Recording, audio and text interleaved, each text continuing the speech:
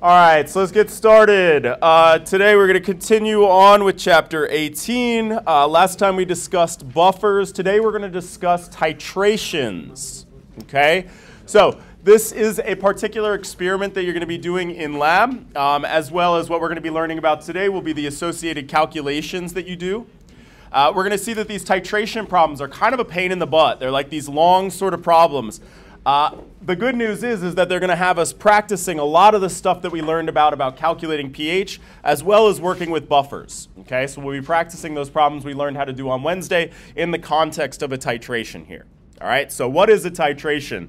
What you're going to do is you're going to start with a flask, and you're going to add an acid to it.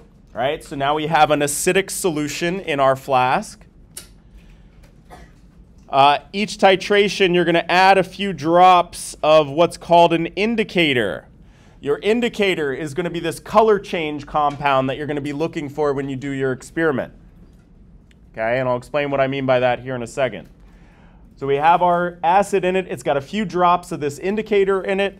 And now we're going to take a burette. You all remember burettes, right? Those long, skinny things, and they got those little stopcocks on them as well, so that you can open and close to add solution. All right, and importantly, your burette is going to be filled with base. So we have acid in our flask and base in our burette. Whenever we use a burette, we got to take 2 readings off of it, an initial volume, and then we open up that stopcock and start letting that solution out. In this case, since it's a base, when we're adding it to our acid, we're going to be promoting this acid-base reaction, right? The reaction between my acid in my flask and my base in my burette. And we're going to keep adding base until all of a sudden we see this color change, right? That's our indicator changing color, telling us to stop adding base. All right? Once you're done, you take your final reading off of your burette, right? Again, each burette will need 2 readings, an initial and a final. And the difference between those is how much you actually added, the volume of base added. All right? So in terms of what you'll be doing in a lab, you'll be doing exactly this, right? Take a flask, add some acid to it, put a few drops of indicator in there.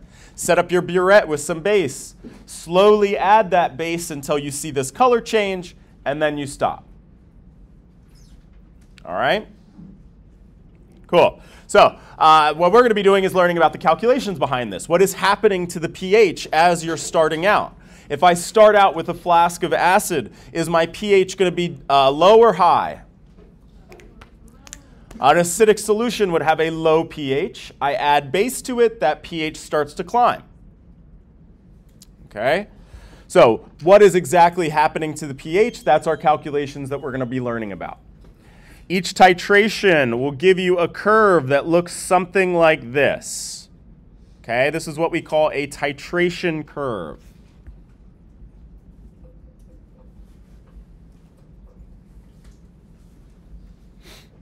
On my y-axis here is pH, and on the x-axis is the volume of base that I've added.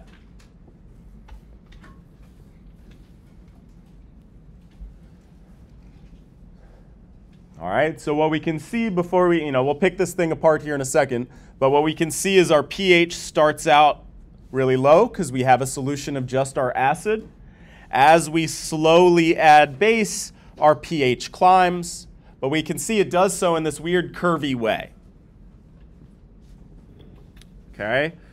So each pH curve has 4 different regions to it. And it's important that we pay attention to which region we're in, because we're going to have to approach our calculation different for each region.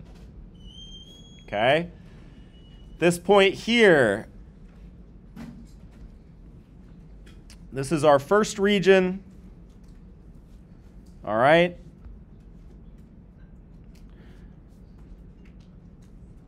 And this is before any of our titrant is added. Titrant is the thing in the burette, in this case my base. All right, so that first pH point is just before I've added anything to it at all. Okay, so first set of calculation, we're going to sort of approach each one of these calculations for each region one at a time here. So again, region 1.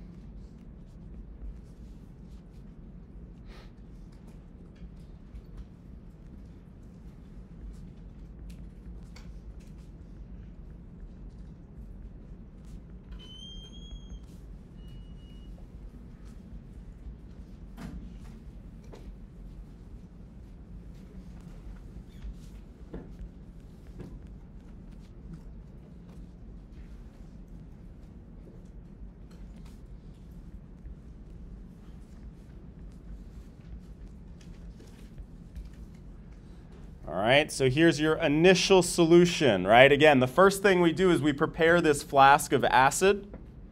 In this case, we're going to prepare a flask of hydrochloric acid that contains a concentration of 0.25 molar and has a volume of 100 milliliters. All right, this is now, since we're starting out with HCl, what is HCl? Strong, weak, what? Strong. So this would be an example of a strong acid. Strong base titration. We haven't even introduced the base yet, but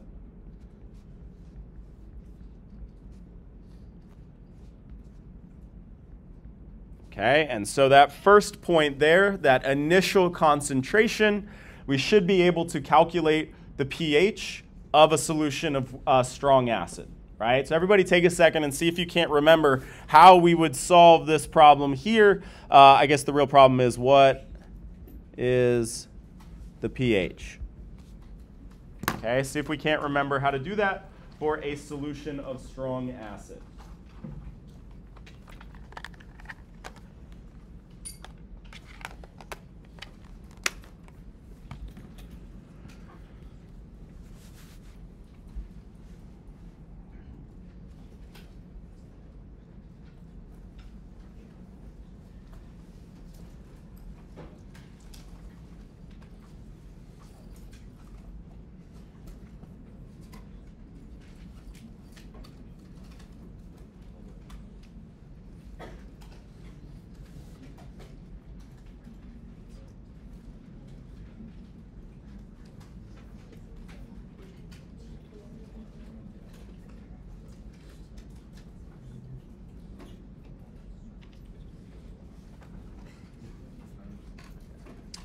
All right, so I know my concentration of HCl is 0.25 molar.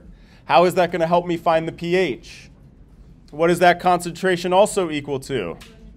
The concentration of hydronium ions, right? Remember that that's the whole shtick about a strong acid, is the concentration of a strong acid is equal to the concentration of H3O+.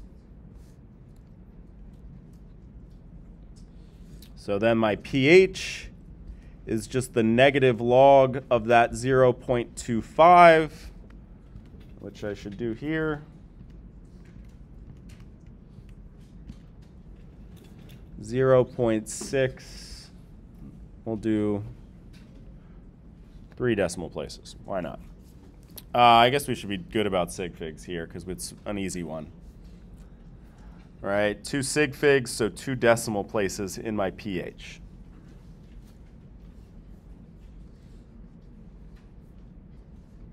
Okay, so if we're just going to sort of break this down into steps, again, for a strong acid, strong base titration, that first point is before any titrant is added.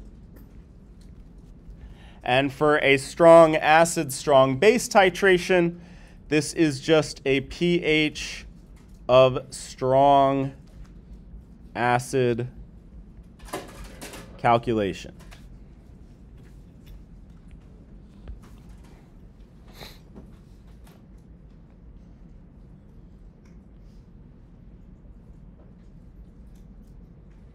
All right, so again, one of the things we would have learned last chapter is how to calculate the pH of a strong acid.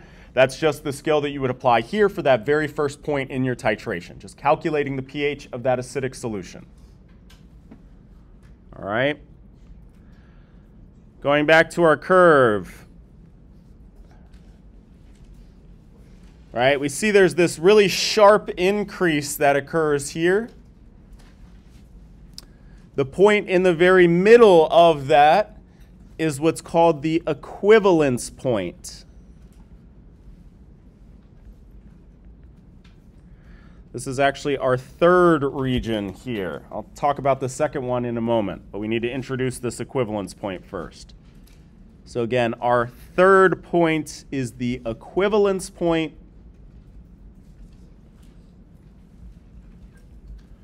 And your equivalence point is where you have an equivalent amount of acid or base. Of acid to base, right? So the equivalence point means that moles of acid equals moles of base, right? You have exactly as many moles of acid as you have base in there.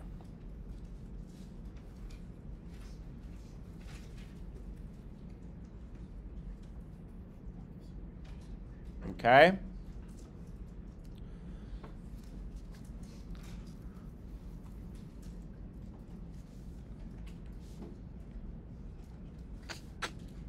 So let's take this problem again. We figured out our initial pH. Now we can ask,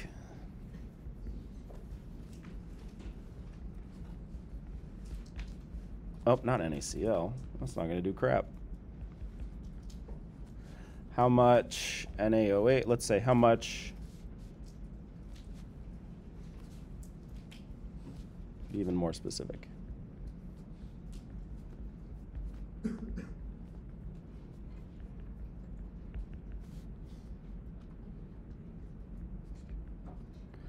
How many milliliters of 1.0 molar NaOH needs to be added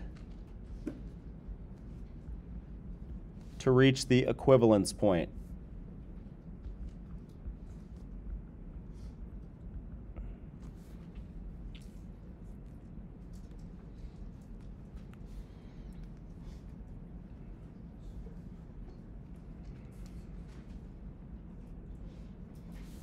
Okay.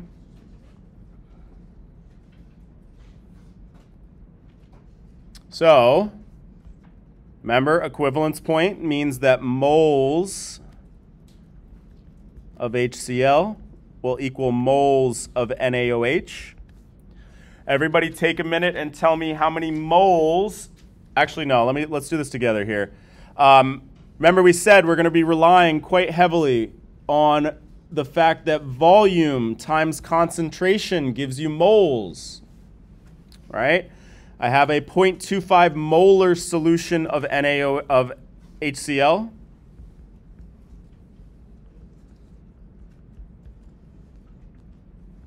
right, that's my concentration. My volume is 100 milliliters. That's what my problem said.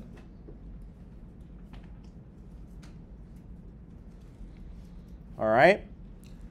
Now, I can convert my milliliters to liters, and then I can figure out how many moles I have. All right, but we can actually save ourselves a step. If I did my calculation like this, so 100 times 0.25, I would get 25. In my units, the liters part cancels out, but my milli stays. Okay, so my answer here would be in units of millimoles.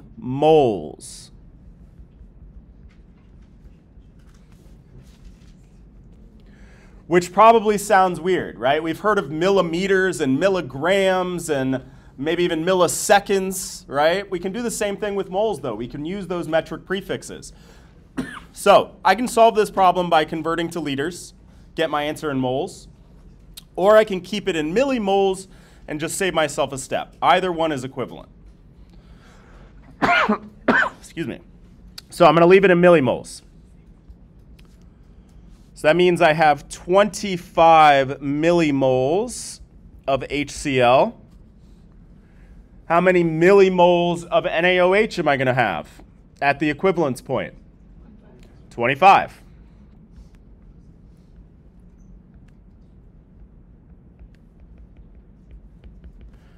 Now I just got to figure out the volume, how many milliliters of 1 molar NaOH contains that 25 millimoles. Everybody take a second and see if you can't find out how many milliliters of solution of 1 molar NaOH we would use to get 25 millimoles of NaOH.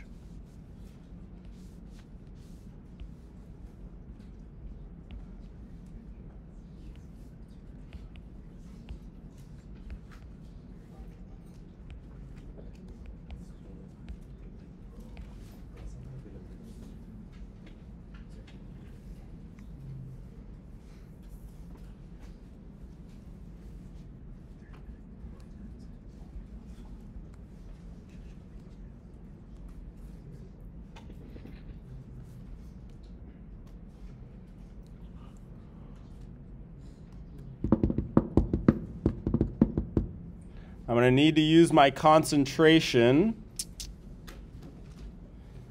but am I going to be multiplying or dividing by that molarity? Do I want moles on the top or the bottom of this calculation? I need them on the bottom so the moles cancel out. So I'm going to divide by that 1.0 moles in 1 liter. I can punch it into my calculator. I'm going to get 25. And then again, units. My moles cancel out, but my milli remains there, so it's milliliters.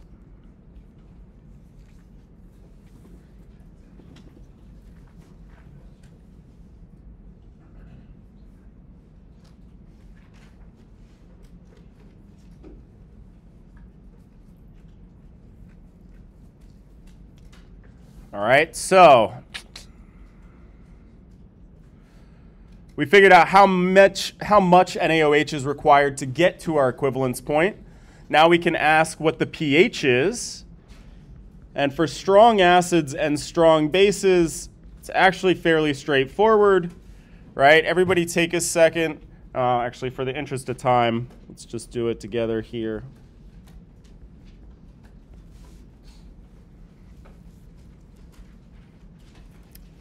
All right, if I react 25 millimoles of strong acid with 25 millimoles of strong base, right, this reaction will 100% go to completion here. And what would the pH be of a solution that it's a mixture of water and salt? 7, right? So these are both neutral compounds. Water's got a pH of 7. Salt is neither, sodium chloride rather is neither acidic or basic, right? So this would have a pH of 7. It would be neutral. So for strong acids and strong bases, that equivalence point, the pH is always going to be really straightforward. It's just going to be neutral, going to be 7. All right, so again, making note of our calculations here, that third region is our equivalence point.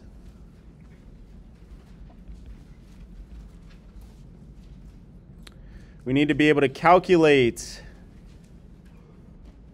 how much strong base is required. That's kind of the hard part. The easy part for a strong acid, strong base titration is the pH at the equivalence point. The pH is always 7.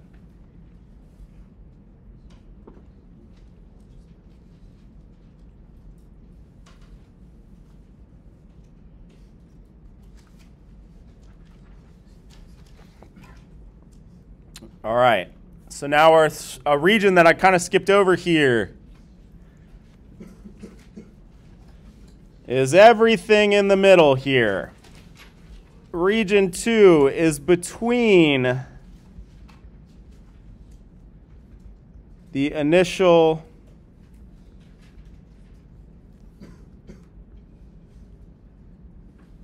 and the equivalence point. All right, so I've started adding base, but I haven't added enough to actually reach my equivalence point yet. That's this region here.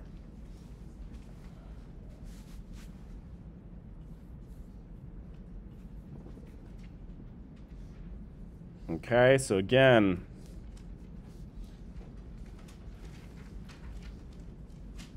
our region 2 is between 1 and 3. I've added my titrant,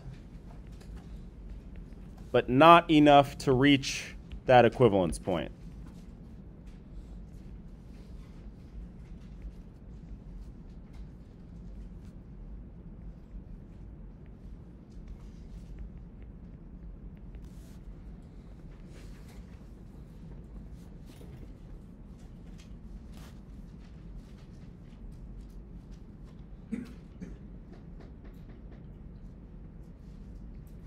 All right, so what would that look like? So now we can say, all right, we got our initial solution. We said that it would take 25 milliliters to reach that equivalence point, right? So then if I'm in that middle region there, I could ask something like, what is the pH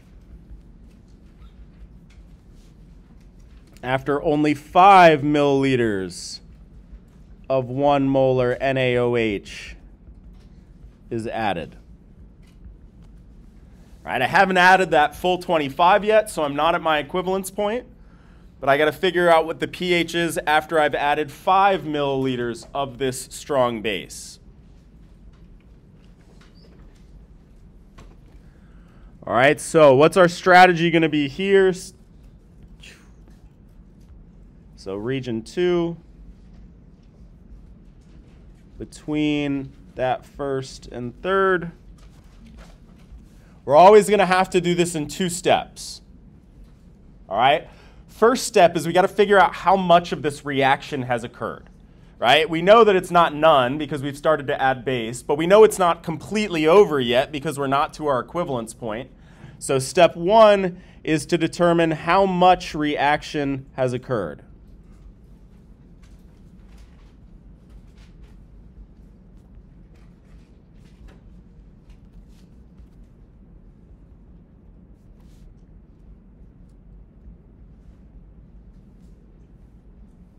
And that means we're going to build an ice table. Right? Once we've figured out how much of this reaction has occurred, then we're going to do a second step to calculate the pH of the remaining solution.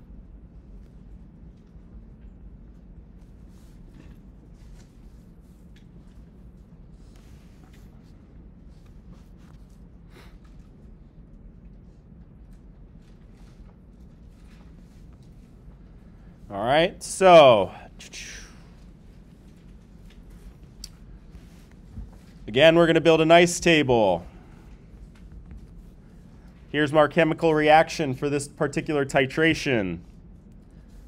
Okay? And actually, we can preface this. We're going to be determining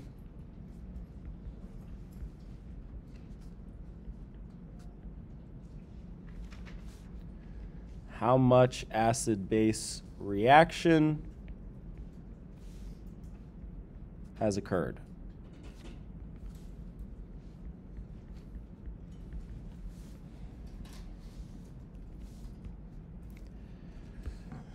Now, one of the pain in the butt things about these titrations that hasn't been an issue up until this point is that you're constantly adding solution, right? You're constantly changing the volume of your acidic mixture, right? So previously we were able to get away with building an ice table where we were looking at molarity because our volume wasn't changing.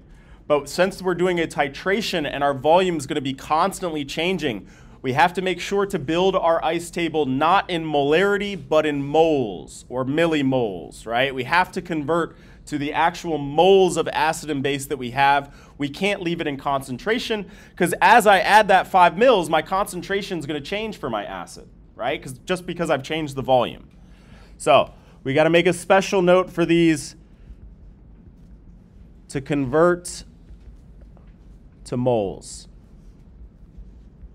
And we can say or millimoles, which is what we're going to do here because it's a little bit more convenient.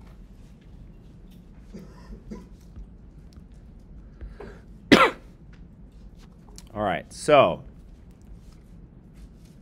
HCl, NaOH.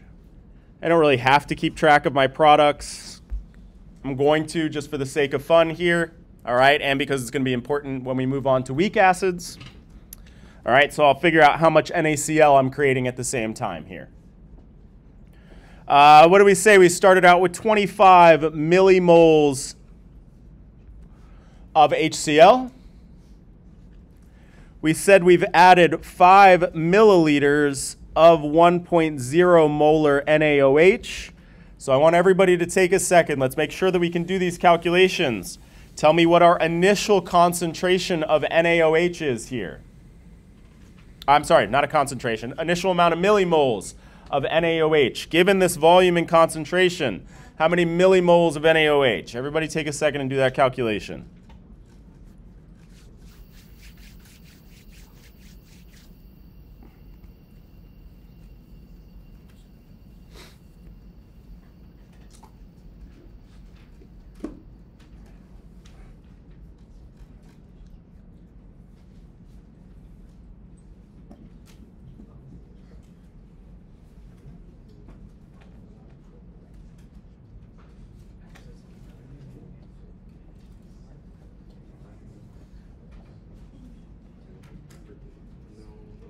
All right, what do we got?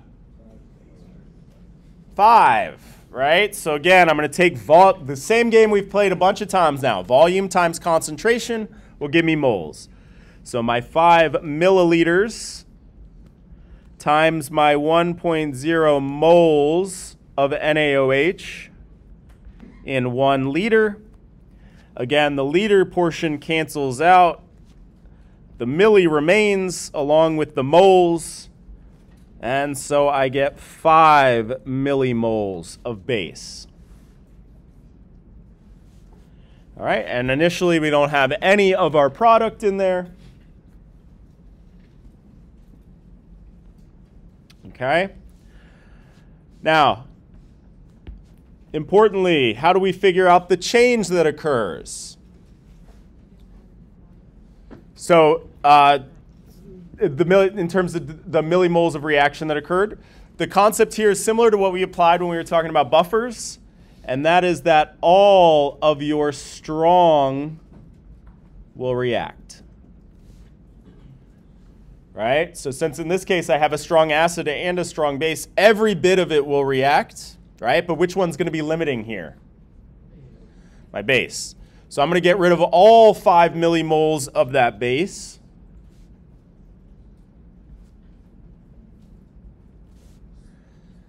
And if 5 millimoles of base have reacted, how much acid has also reacted? They got to be 1-to-1, right? So if I'm reacting 5 millimoles of base, I have to be getting rid of my 5 millimoles of those acid as well. And then what's going to happen to the HCl? It's going to go up 5 millimoles, exactly. I did mean NaCl, sorry. Right?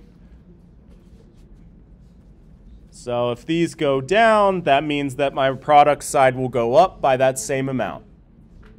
Water will go up too, but I got a bunch of water floating around. So then my final number of millimoles is 20 for my HCl. All that NaOH has reacted, so I'm left with 0 there. And I've just created 5 new millimoles of sodium chloride.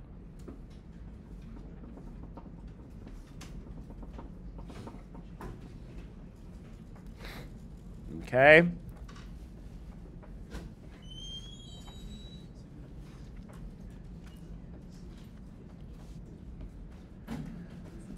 All right, but if ultimately my question is what is the pH, we're going to have to figure out what our new concentration is, right? Because I've just changed the volume of my solution. So my concentration of HCl is moles of HCl per liters of solution.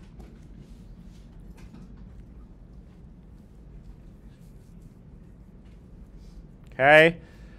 This would actually be equivalent to millimoles of HCl in milliliters of solution. Right? Those millis would cancel out, so those would be equivalent. And that's kind of going to be the more convenient one to do. You can convert to moles and liters if you want, or we can save ourselves that step. Okay, so we just said that we have now 20 millimoles of HCl. What's the volume of our solution now? Remember, our whole premise is we took these 100 mils of HCl and we've added 5 mils of NaOH. So what's my new volume? 105 milliliters, right? So that's going to be kind of the pain in the butt. That's why we had to convert to moles in the first place, is our volume's changing as we're adding that base. So we got to pay attention to that change in volume. So this is now divided by 105 milliliters.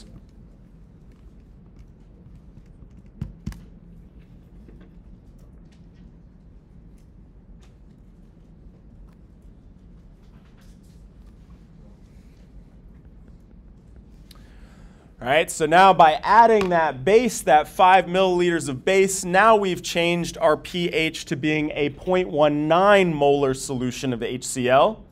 Right, so we've done step 1. We figured out how much of our reaction has occurred using this ice table. Now we got to calculate the pH of this solution. Everybody take a second and remind yourself, how do you calculate the pH of a 0.19 molar solution of HCl?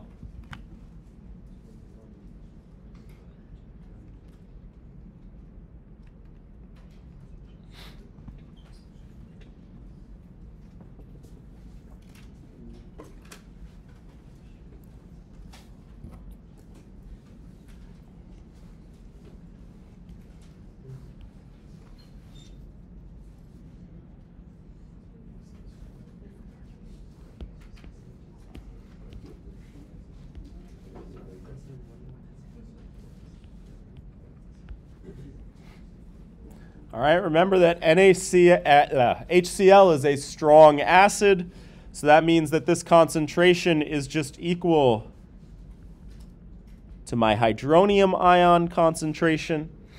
So I'm going to take the negative log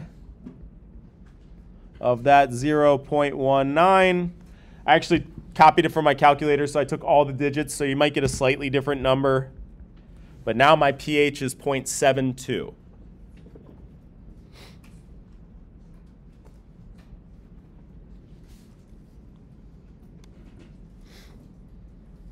Okay, so when we're in between the equivalence point and our initial solution, we got to do 2 steps. We first got to figure out how much acid-base reaction occurred, right? By adding that base, I'm decreasing the amount of HCl that's in that solution. Once we figured out how much reaction has occurred, we can then calculate the pH of that solution that we're left over with. All right, and then the last region here, this is just this 4th region, is after the equivalence point.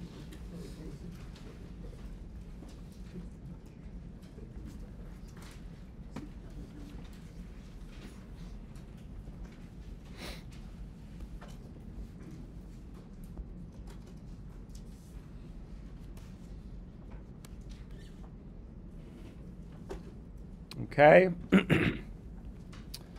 And in terms of how we do these calculations in this 4th region,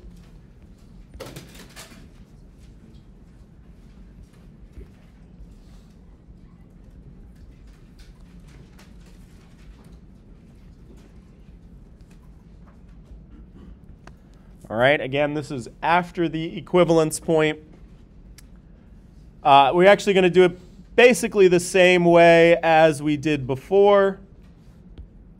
We need to figure out how much of our acid-base reaction has occurred. And then we can calculate the pH of the remaining solution.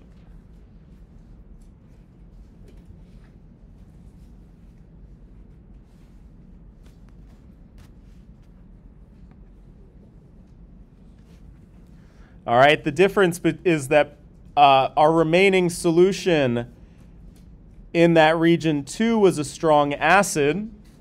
Now, after the equivalence point, I've kept on adding base, kept on adding base, kept on adding base. Am I going to have an acidic solution, or am I going to have a basic solution after the equivalence point? Basic, right? So that's the big difference between 2 and 3. The approach, region 2 and 4, the approach is very similar. The difference is that in region 4, our remaining solution will be a strong base. All right, so let's go back to our problem that we've been working with here. But now we said that the equivalence point was at 25 mils. So now we're going to figure out what happens if I blow past that equivalence point and I add in 40 mils of my base. What's the pH of that solution? All right, again, we're going to do something very similar.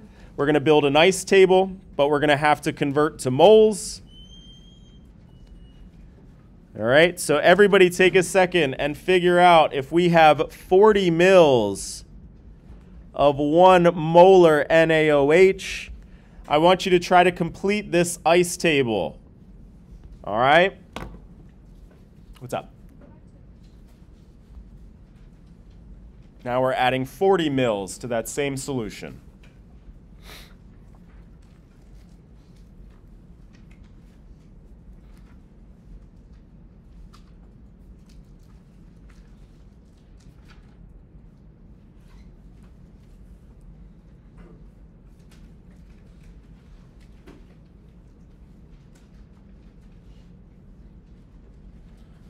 All right, so again, we figured out that we're starting out with 25 millimoles of HCl. You got to fill in the rest of the table for me, considering that we're going to be adding 40 mils of 1 molar NaOH.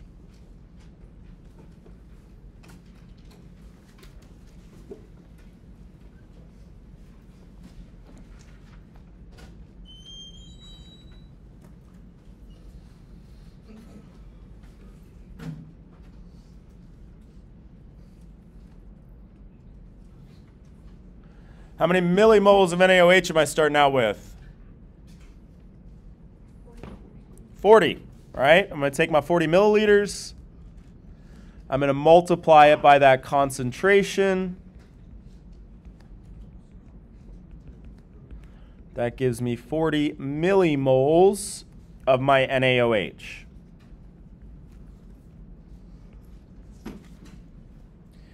Now, if all of my strong will react here, how much of my HCl is going to react?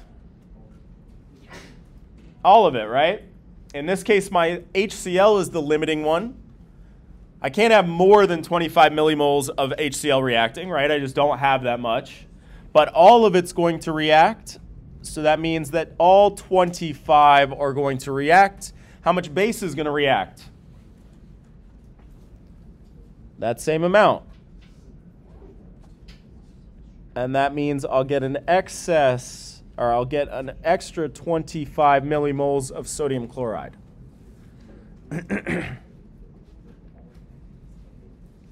All right, so again, now that we're past our equivalence point, I have no more acid left over, but I've got an excess of my strong base in there. I have 15 millimoles of NaOH left over.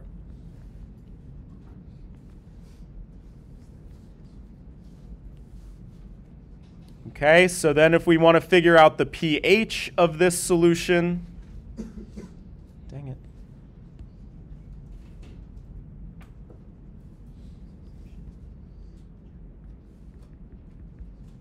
We need to first figure out our concentration of NaOH. Right? We said we had 15 millimoles. And what am I going to divide that by? My total volume, which is going to be my 100 mils of acid plus the 40 mils of NaOH that I've added, right? I've increased my volume to 140 milliliters. Whoops, where are we going?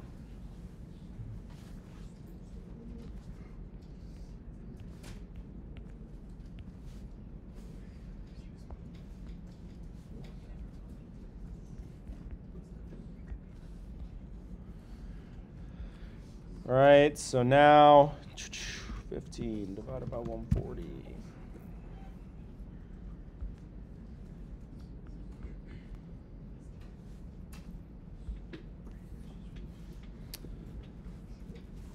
Okay, so then I'm going to take the negative log.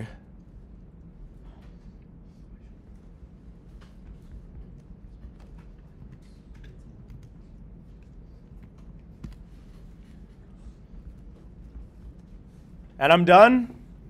No, because what did I just calculate? The pOH. Remember, when we're talking about a strong base, this isn't the pH, but the pOH. So I'm going to have to do 14 minus that value in order to get my pH, which is 1303. All right, I should have a high pH because I got a solution of strong base.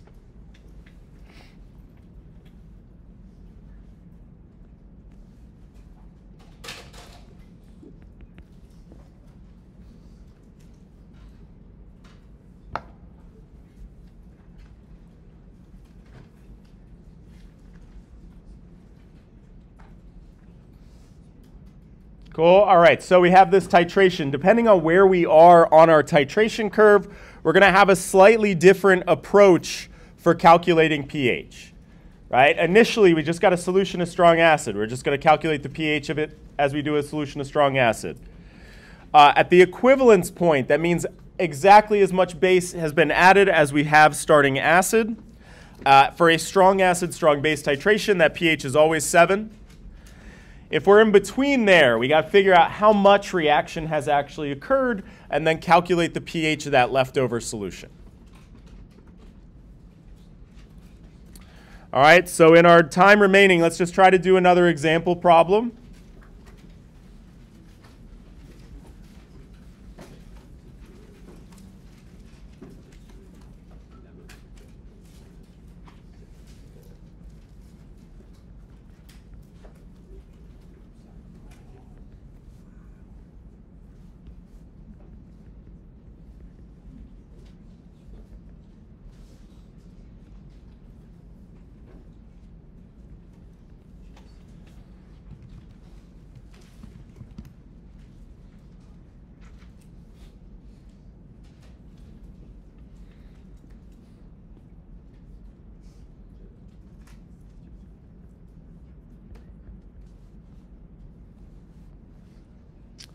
Okay, so first,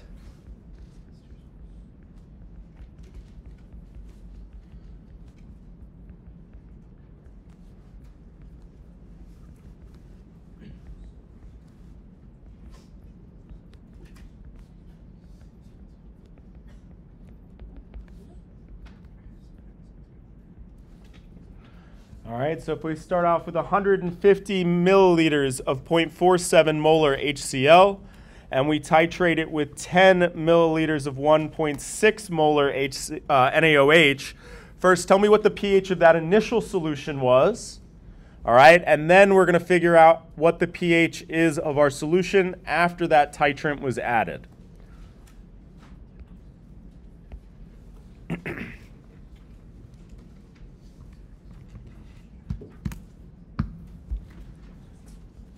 All right, we're going for the speed record here. What is the pH of that initial solution? Excellent, right? So I'm just going to take the negative log of that initial concentration, because again, strong acid, I can say that that concentration is the same as my hydronium ion. So just the negative log of that initial value. I guess 0.33. All right, but now for the hard part. Now we got to figure out the pH after 10 milliliters of 1.6 molar NaOH has been added. So remember, you got to build me an ice table.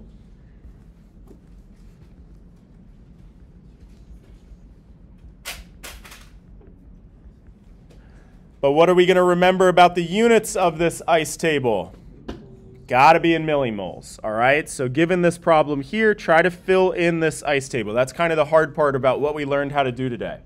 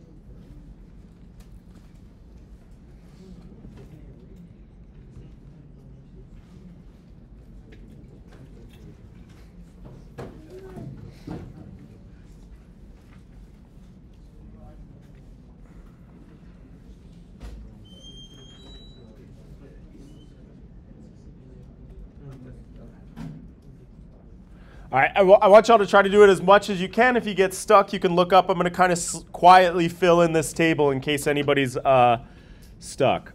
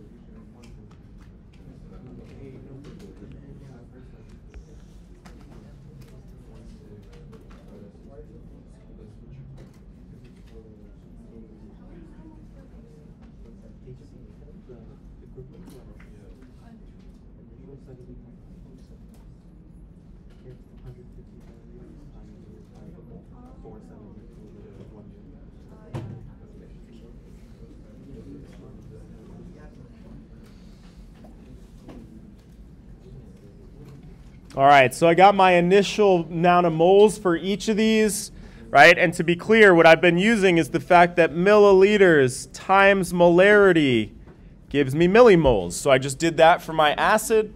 I did that for my base. That's how I got 70.5 millimoles of acid and 16 millimoles of base.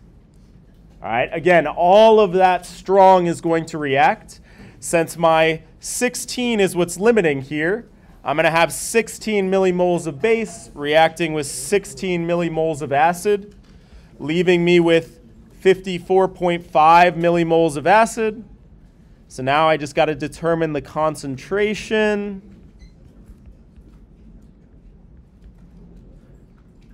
And what's my new volume? 160, right? The 150 mils that I started with, plus my 10 mils. So then the negative log of that concentration is going to give me my pH. Oh, whoa, hold up, my bad. I jumped the gun. I just put the pH there. Sorry, try and go fast. 0.47, that's my pH. How did I get 16 millimoles? I took my 10 mils and multiplied it by my molarity of 1.6. All right, so we'll finish up titrations on Monday.